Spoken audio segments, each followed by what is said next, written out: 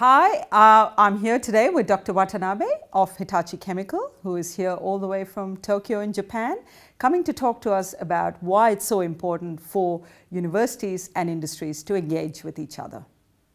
So, Dr. Watanabe, first of all, welcome to UNSW. Thank you very much for inviting me to UNSW. Thank you very much. Yes, also I'm honored to be here, and especially I'm very impressed with the circumstance of the UNSW. Thank you very much for invitation. Oh, we are certainly looking forward to hear your talk this afternoon. And can you tell us a little bit about Hitachi Chemical?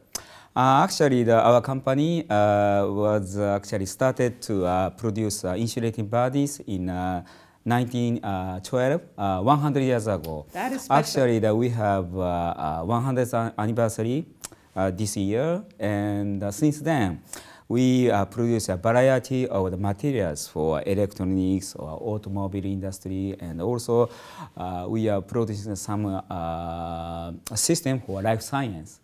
That's really very impressive. 100th year anniversary is a pretty special thing. Yeah. You certainly over the years have conducted world-leading R&D work, I'm sure, at your organization.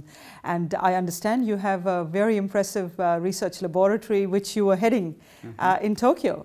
Can you tell us a little bit about the kind of R&D work that you were doing there? Well, actually, we have about 100 years experience with the special materials, and yes. Basically we are developing, as I said before, the electronic materials, automobile related materials, and at that time we are good at, I think, designing materials, including polymeric materials and also the inorganic materials. So especially we are now focused on more kind of fine chemicals.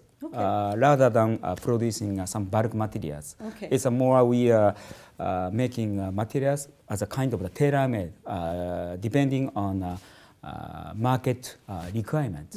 So that is the characteristics of our R&D. Do you feel, as somebody coming from industry in a senior role like what you play in Hitachi Chemical, that it's been worth your while and your time that you spent in engaging with industry, with universities? Because as you said, you also engage with universities all over the world, in Japan and in US. And in your past experience, has that been leading to good outcomes?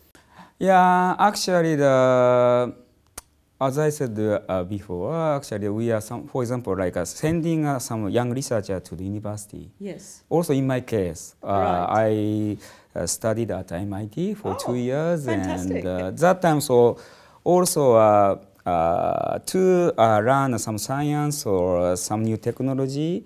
Also, we are willing to send a researcher to the university. Yes. So through that kind of activity, yes. We can learn that new technology or science through that activity. So that is more important rather than just ask some research thing to the university.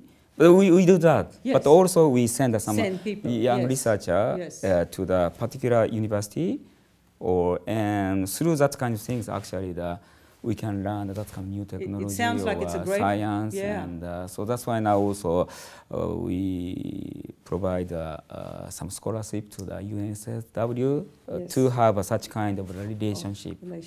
It sounds like it's a perfect partnership. That from industry point of view, you feel that there is a lot of benefits that you can obtain through that kind of partnership, and vice versa from the university point of view. We also feel that it's extremely important and very beneficial for us to engage with industry. So it sounds like it's a win-win situation. Yeah, that is a very important thing actually. Again, actually we cannot develop new things but by ourselves. So that time, so we have to collaborate with a university, including a UNSW. We certainly would like to thank you very much for this tremendous opportunity, and thank you so much for giving us your time today.